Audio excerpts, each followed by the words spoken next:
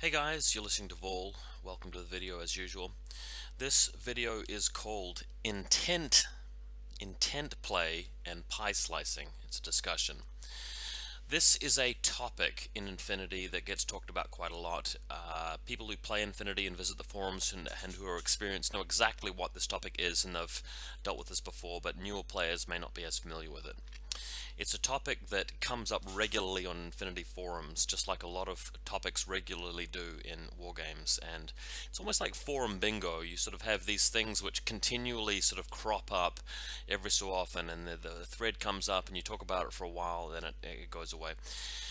The first thing I'm going to do is just explain very clearly what I mean by this topic and this scenario, and make sure that newer players understand exactly what we're dealing with.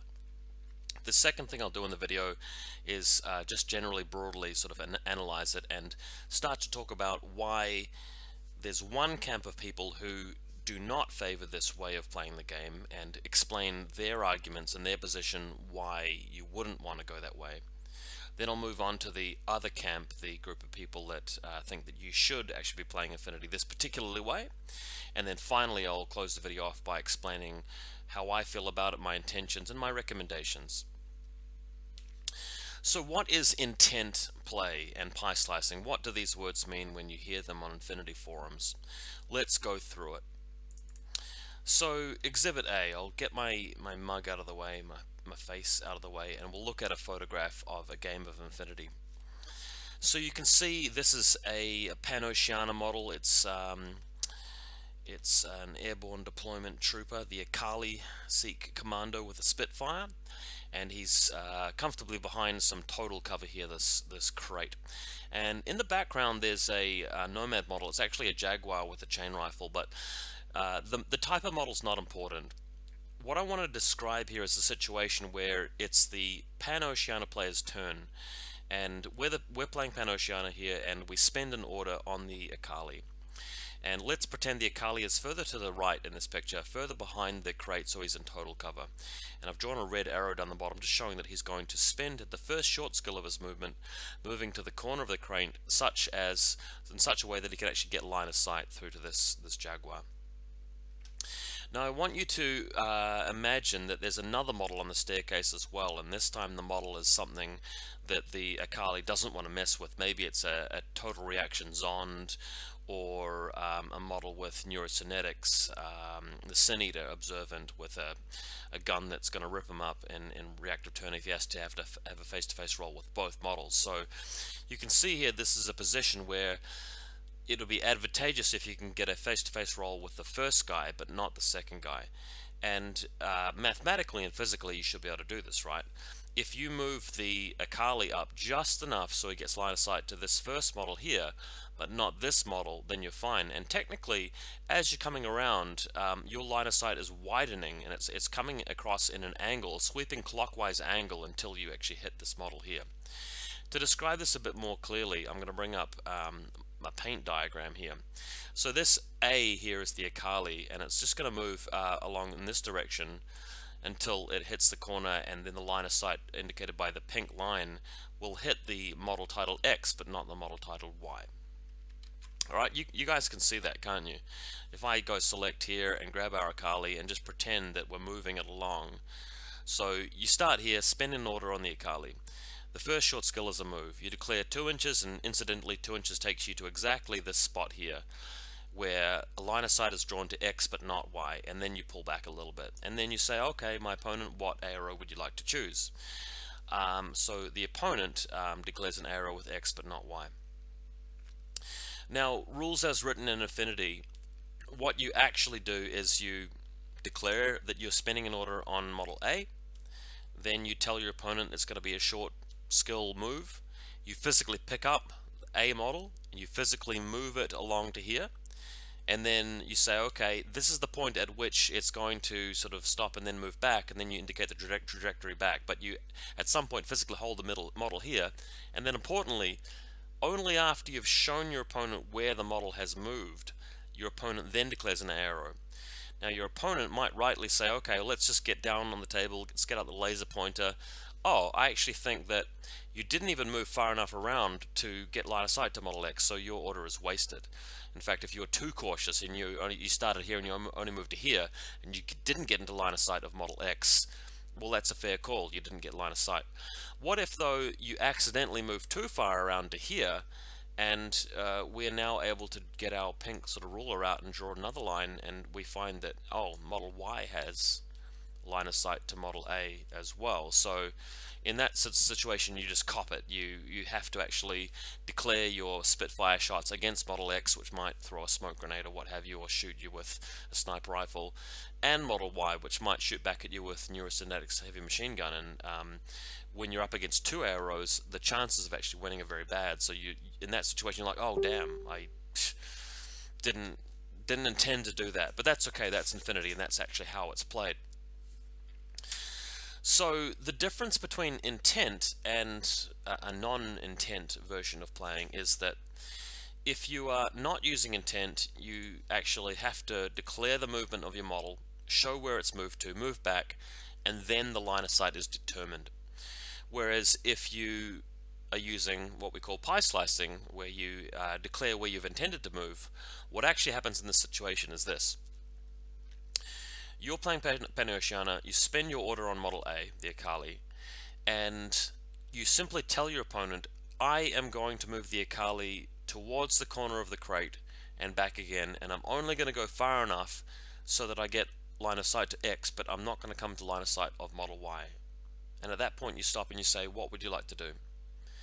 And then your opponent, if your opponent has agreed to play that particular way, says simply, oh, I will react with Model X by dodging or shooting or whatever you do, and Model Y doesn't come into it. And in that situation, there's no possibility of A actually encountering both X and Y in the same activation, because you've simply discussed what's going to be happening rather than simply moving and measuring it. So hopefully you guys see the distinction between that.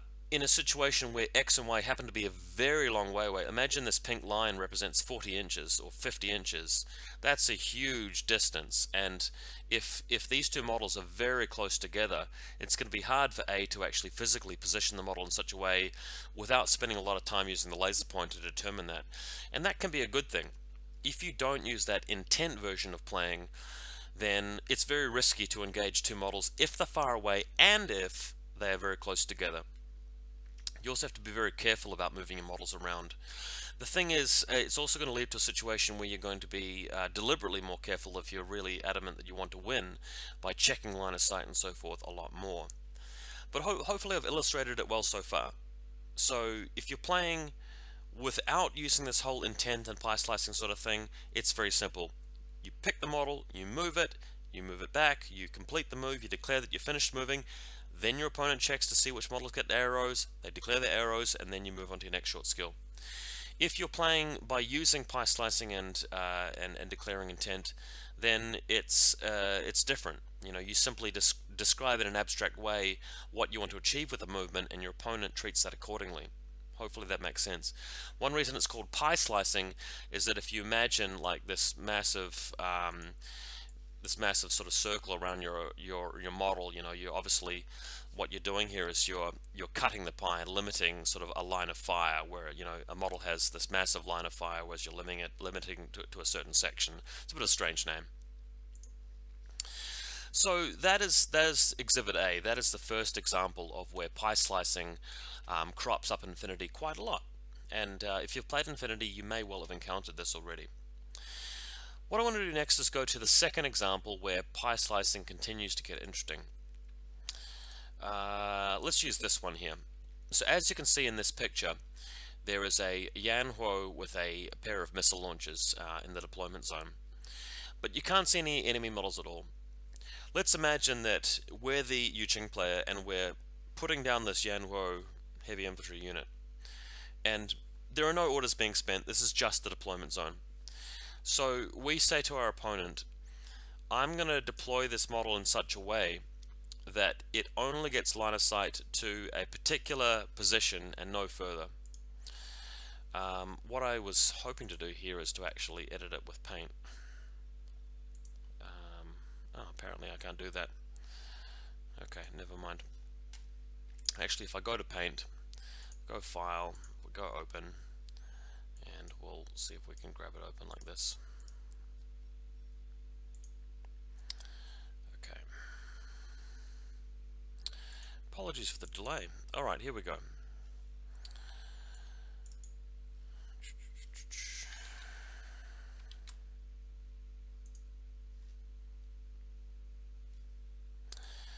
So when you're deploying this model, you're very wary about the angles from which this model can be attacked.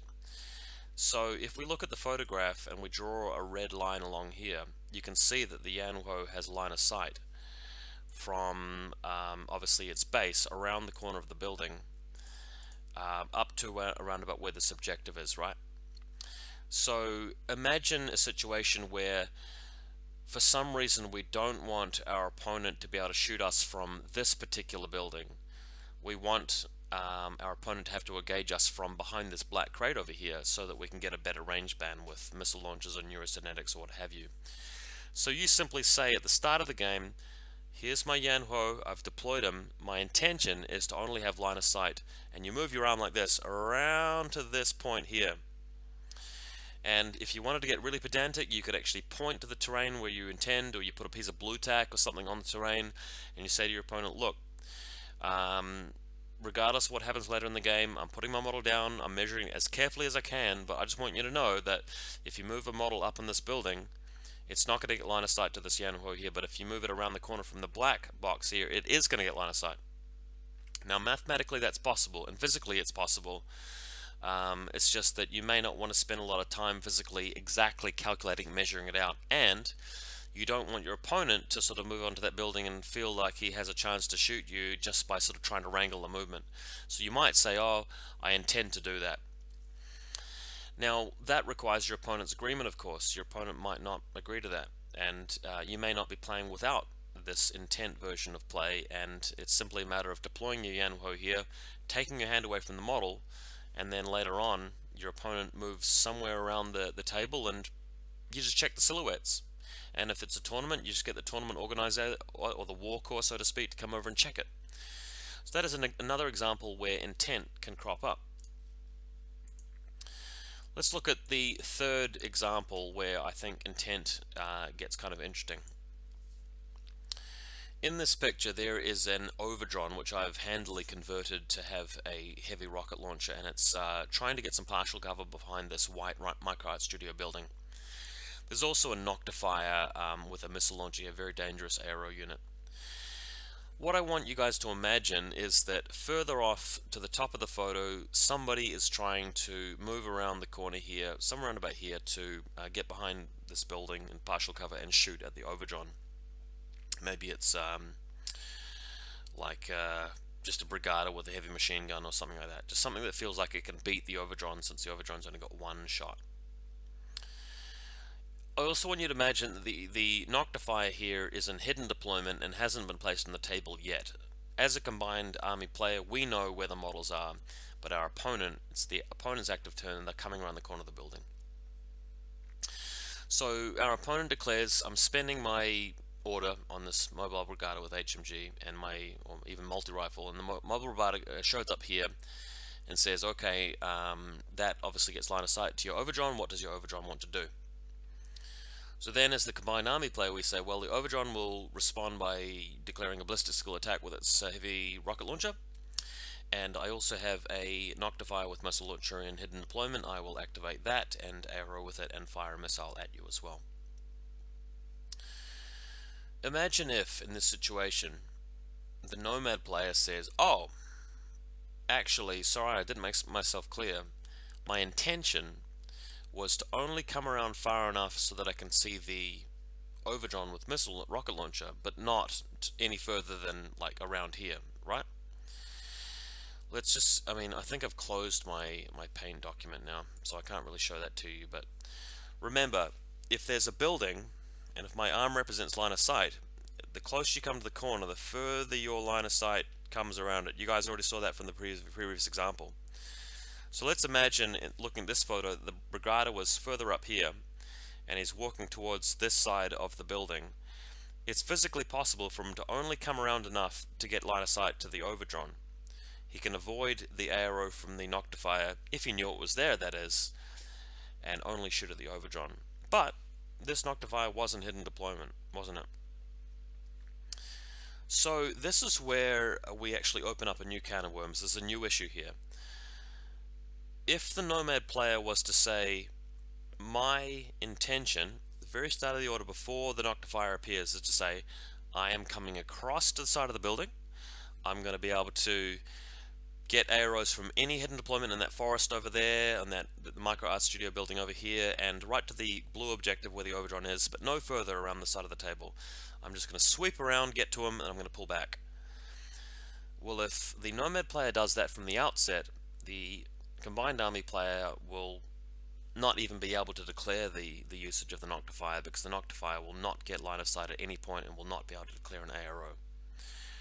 However, if the Nomad player carelessly moves far enough around the corner, staying in partial cover, but getting to a point where the model physically has line of sight to the Noctifier, the Combined Army player is within his or her rights to declare an arrow from the Noctifier. If the Nomad player says afterwards that the intention was to declare line of sight just to the Overdron, not any further, after the Combined Army player had declared the hidden deployment ARO, that is a different story altogether. So, having looked at these three images, I hope you guys get an idea of what intent versus... Oh, there's an extra picture of me on the desktop. Hopefully you guys get an idea of what intent and pie slicing really amounts to. So, what I want to talk about next is the various positions, because this divides the community a little bit, and this is one of the reasons why this is a recurring topic on the forums. You know, you wait a while, suddenly it emerges again, and then it goes away, and then somebody else brings it up because they're new. And that's how forums work, and that's just a fact of life. So, in the video description of this YouTube video, there'll be a link to an article written recently where one particular player goes into a lot of detail, really arguing for not playing with this idea of intent and pie slicing, and just simply putting the model where it's meant to be and letting things go. And I think this particular article makes a pretty good case for it. The gist of it, if you don't feel like reading the whole thing, is that first of all, the rules are pretty clear about that's how you do it. The rules as written say that you move the model first, just physically put it in position, then you determine line of sight, and if you happen to get it wrong because you moved the model to the wrong spot, that is on you, and you suffer the consequences either by wasting your order or by taking more arrows than you intended to take. That is the first reason why you might want to play without intent and pie slicing. The second reason is related to reason number one, and that is that the designers of this game, Corvus Belli, actually intend for that. They actually prefer that outcome, and when you've talked to them in interviews and seen their battle reports, that is how they roll. So you watch them and they say, look, I've moved the model, does that model have line of sight to it? And you go check it, and yep, that's true. That's how it works. You don't sort of talk about which models you want to get line of sight to, you simply move the model and then you check. So that is how they do it. One idea that wasn't perhaps described as fully in that article that I'd like to add to the particular camp and argue for that is that having a standardized way of doing it, and a standardized rule set, is better for playing against strangers and certain tournaments. I want you to imagine that you move house and you move to a different city or a different country, but you still want to play Infinity because it's your favorite tabletop game. So you look for people who play Infinity in your area and you organize a game, and one Sunday afternoon you go over and you drive over and you set up the table and you play. And partway through the game you find yourself in this position and it's your turn, and you want to move your model far enough around to attack this first model but not the second model. Imagine if you're used to playing with intent or whatever it is, and you say to your opponent, hey, it's cool if I pie slice here, right? It's cool if I just say that I intend to attack this model but not that model. That's cool, right? But your opponent might have never heard of that before. Your opponent might just say, well, what are you talking about? I mean, the rules clearly say that you move the model and then we'll determine what the line of sight is, so why don't we just play it that way? So the advantage of using just the rule set and just playing with the physical position of the model and not using this intent, this whole abstract way of doing it, is that you're more likely to sort of have the same sort of understanding and playing field with other strangers. Ultimately, when these arguments occur and when people sort of decide to take sides and go one way or the other, it's usually because they had a particular experience. Something happened to them in the game to make them feel bad or to feel good or to form their experience. I was reading the forums one time, and there was a guy who was talking about at a game he had where he had some models which are quite good in aero, like a total reaction bot or a sniper rifle or a link team or something like that, and he had set them up in a building, and he was telling us about how his opponent said, okay, I'm moving my model, probably a heavy infantry model with a machine gun. I'm moving it just far enough to get line of sight to this model here. And then he did that. So he shot that model, and quite easy to kill that model in the active turn with an HMG. And then he could proceed to do it with the next model and the next model and so forth. And the person who was experiencing that and having that happen to them never feels good. It's a feeling that, and this is how that player described it. They described it felt like the other player was cheating. It felt like the other player was just manipulating that sort of pseudo understanding to wipe them off the board. And I empathize with that. I feel for that person, because that player who wrote that forum post had a really bad time in that game and hadn't come to any sort of agreement before the game with that particular opponent about how they would play that. So it ended up in a situation where that player, that protagonist in the story, I should say, has gone and put his models out in a position to shoot back, to use arrows, without realizing what was going to happen. If that player had known that his opponent was just going to systematically take him apart with an HMG and pick on one model at a time, well, that player may not have actually used that strategy. That player may not have actually kept the models watching the table. They may have hid things or kept things prone. So I can certainly see why that particular person would become a proponent of that particular side. They would come out and always argue against pie slicing and against rules play as an intent. Because they want to validate themselves. They want to be in games feeling assured that bad experience will never happen to them again. At this point, I want to move on to the next stage, which is to talk about the people who play it the other way, the people who do use intent, people who do use pie slicing, people who abuse that and enjoy that and play their games based around that. So why would you want to play that way? Why would you want to be able to always just sort of talk about where the models are going rather than actually having to physically get down and measure it? Well, the first and main reason why we'd want to use that is that it eliminates the need to physically get down and be pedantic about where the models are. In war games, you invest a lot of money in the models, you invest a lot of time showing up and preparing and setting up and being in this situation where your ego is against the other person's ego. And we can all say, oh, it's just a game, but it matters to people. And if you want to win, and most Infinity players do want to show up, and when nobody wants to show up and just get wrecked all the time, well, it's not that hard to sort of just get down at the table and get out a laser pointer and just work out where it's going to be. So in this situation, you spend the order in your Akali, and you extremely carefully move the model millimeter by millimeter, get out your laser pointer, and physically stop the Akali at exactly the spot where the edge of the base is drawing a line directly to the middle of the enemy model's base, and then you ask your opponent to verify that and tell them that your model's moving back. And this could take a lot longer than it needs. The point is that it's mathematically possible and it's physically possible, so there shouldn't be any issue with it.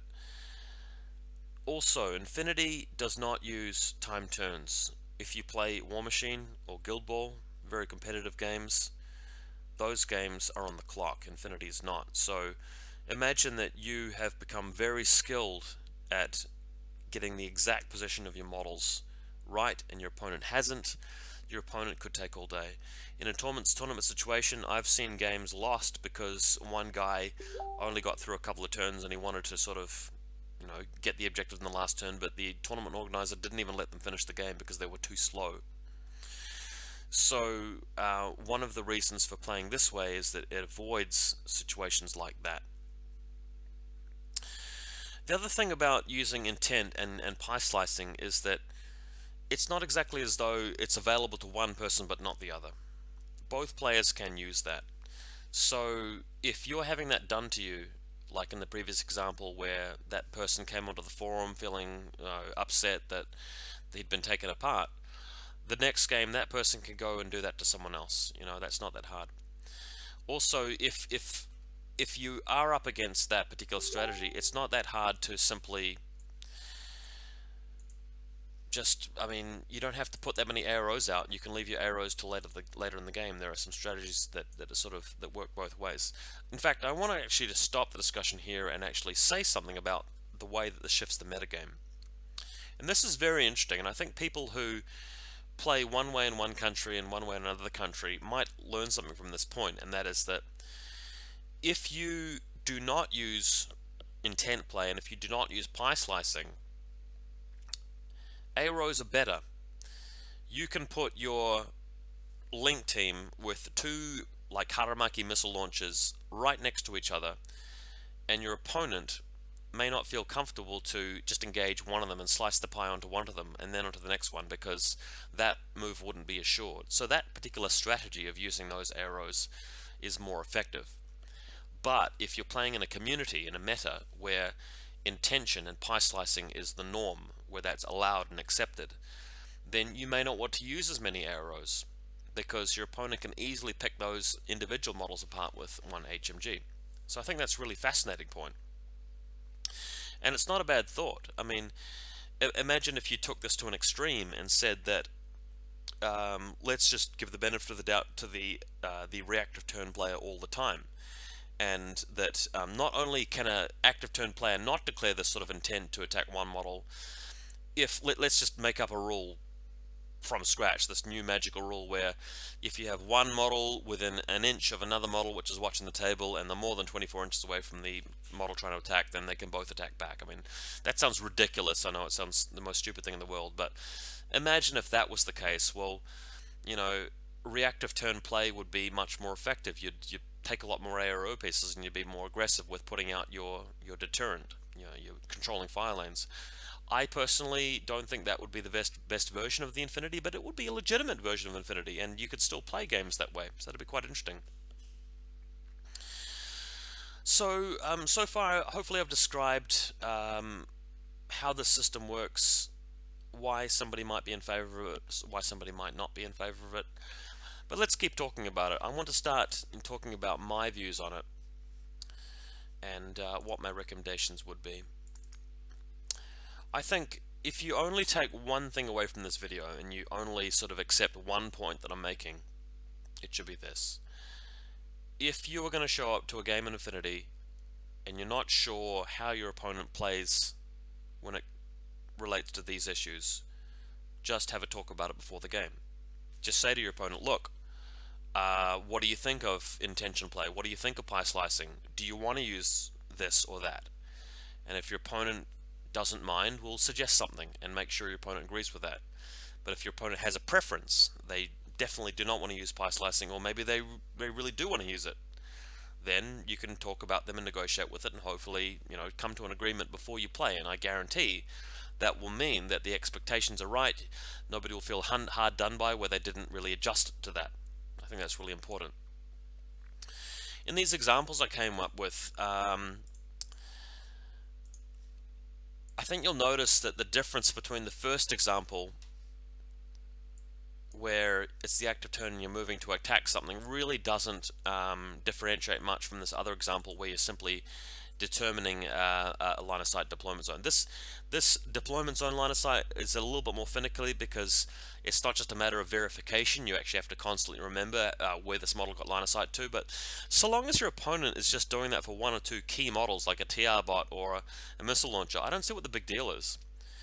We're mature enough as players to be able to accept that your opponent wants to just be assured that he or she has actually positioned the model correctly. And if that means putting like a piece of blue tack on a building, or sort of just showing like with a card where the thing is, or just writing it down, or just getting you to remember it, that's fine.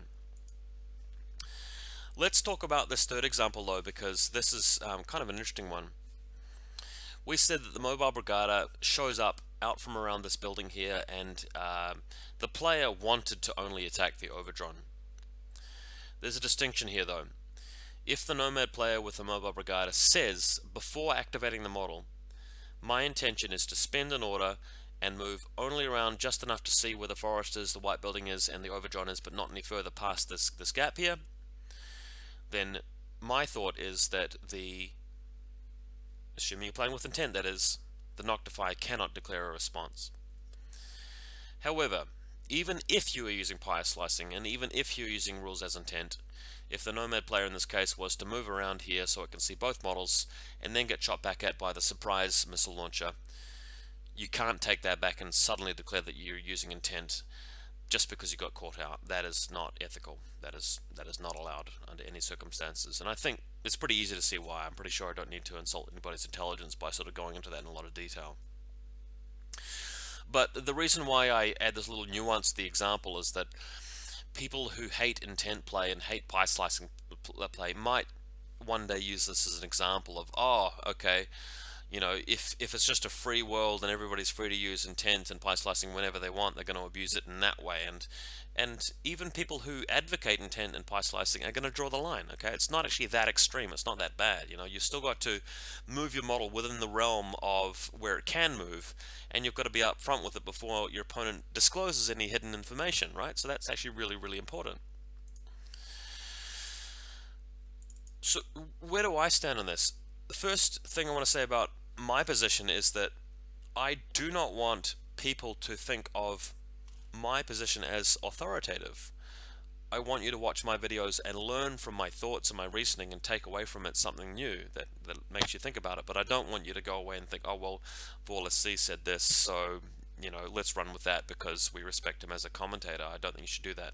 In the same way that I don't think you should actually give any stock to people on the forums if they happen to be saying something very loudly, if you can think of reasons not to agree with them. And this might be controversial.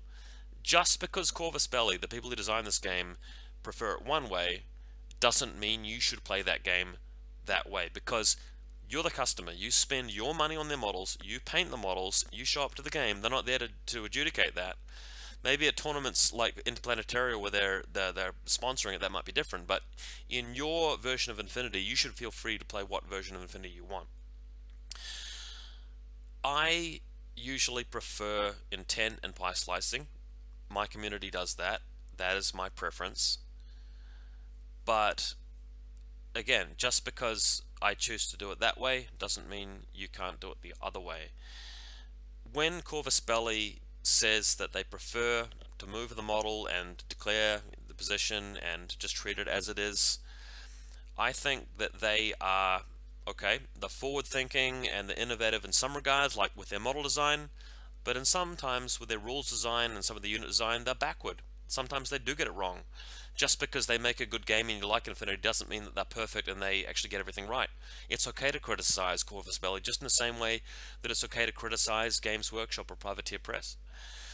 So why would I advocate intention and pie slicing? Well, let's just go back to the arguments.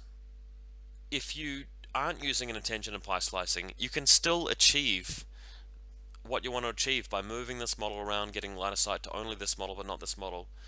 It's just that it's going to slow the game down unnecessarily, because if winning or losing is going to be a matter of making sure you engage a face-to-face roll with one model but not the other, well, you're going to be as pedantic as you need to. You might even take 5 or 10 minutes just acutely squaring up the model.